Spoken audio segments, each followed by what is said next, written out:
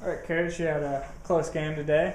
If you don't mind talking about it a little bit and how you guys did. Yeah, it was the toughest game we've played all year, and we were up early, 24-0, and then they ended up scoring, I believe, in the second quarter, make it 24-8, and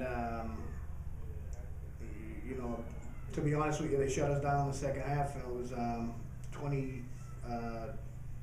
22-22 and 24-22, and they had the ball going on our 40 going in, and I think they got it down to 30. And I always tell the kids, offense wins games, but defense wins championships, and our defense stepped up amazing. And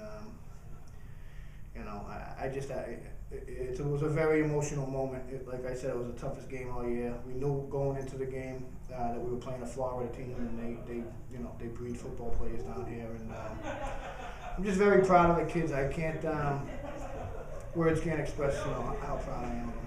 All right, you guys plan on staying here, and you got another game. So we're in the national championship now, and we're gonna rest up tonight. We're gonna rest up tomorrow. We're gonna enjoy our stay here at Disney and go to the Pup One tonight.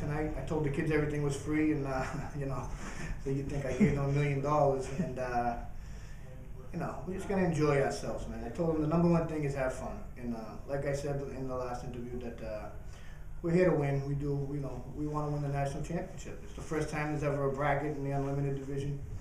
It would be nice to bring it home to Everett, Everett, Massachusetts. All right. That's it. We'll be ready to play when the time comes. All right. Well, good luck in your championship game, and hope to see you back. Thank you.